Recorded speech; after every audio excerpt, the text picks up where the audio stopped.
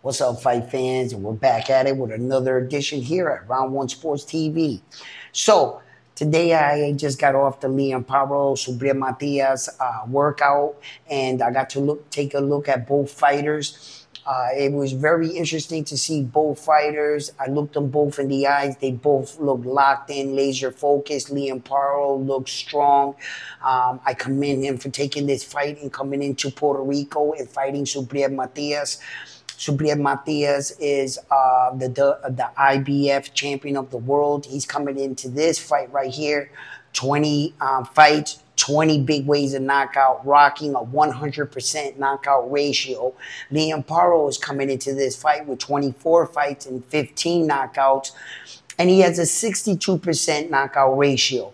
Paro definitely believes that this is his time and his moment, and Subriel Matias feels the same way.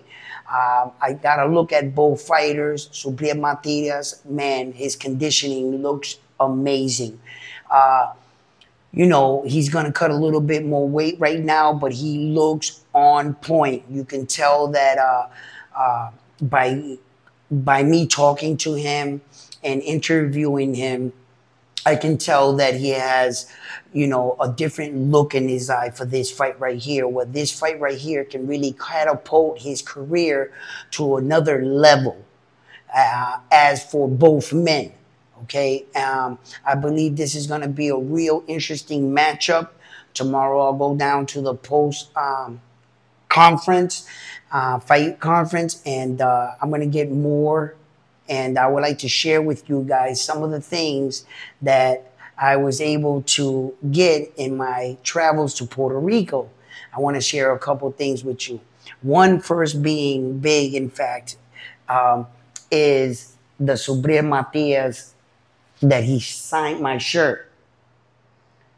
So that was cool as shit. So he signed my shirt, so I got that. And in my travels in Puerto Rico, I came across this jewelry shop. And in fact, the gentleman that owned the jewelry shop was the man that made Hector Camacho's Macho Man's chain, the name Macho, right? And we were talking, and we got to talking something, and I saw something in the back in his store. And I asked him if he was willing to come up off of it, right? And at first, he wanted to talk to me and stuff, and in the end, he said yes, and I ended up getting this.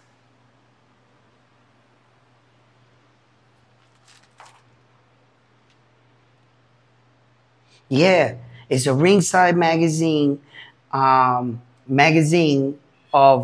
Muhammad Ali and George Foreman in their fight.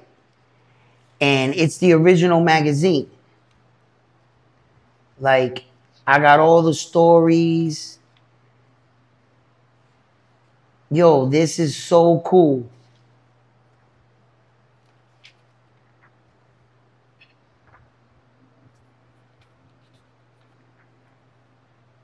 Yo, this is cool, man.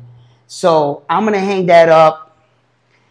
I happen to get some interesting things here at Puerto Rico. So stay tuned. I got more content. Check out the content that I put on Instagram and on Facebook. And like and subscribe my videos. And I will be back with another one here at Round One Sports Talk. Peace.